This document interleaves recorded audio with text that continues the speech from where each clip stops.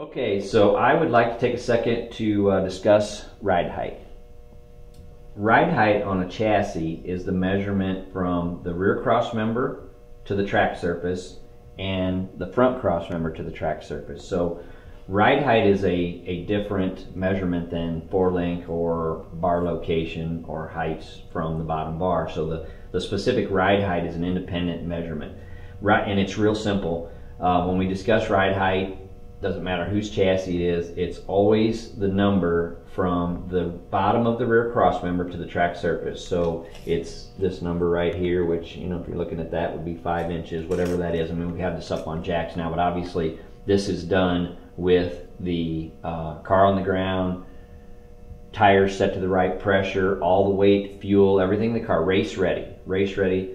You can check it with the driver in the seat or the driver out of the seat. We do it both ways.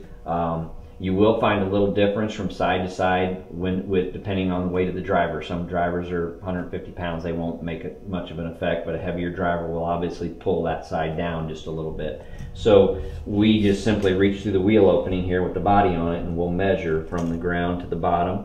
And then on the front ride, it goes from the bottom of the front frame rail down to the track surface. You'll do that with the front end off.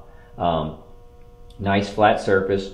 Most tracks have a measuring pad, or you can do it on the scale, or you can even do it on the back door of your trailer or inside the trailer. Anywhere, it's got to be flat, no fall, and you want to record that number because ride height changes are important.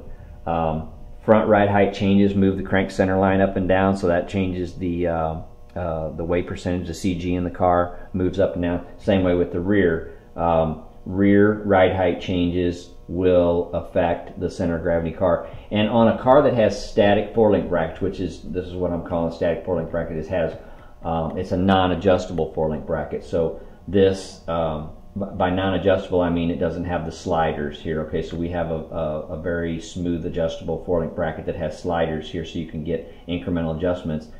With ride height, because you have to move this between one hole and another, and you have a large space, you can use the ride height to get in between there. So because the four-link in the car is going to be measured from the center of this bolt to the track surface, to make a small move in the bar change, you can move this one hole but then change the ride height on the chassis to get this number back right.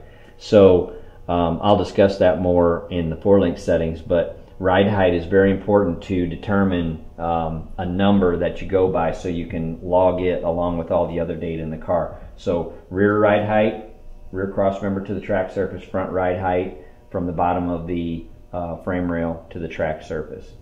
So if you have any questions, give us a call.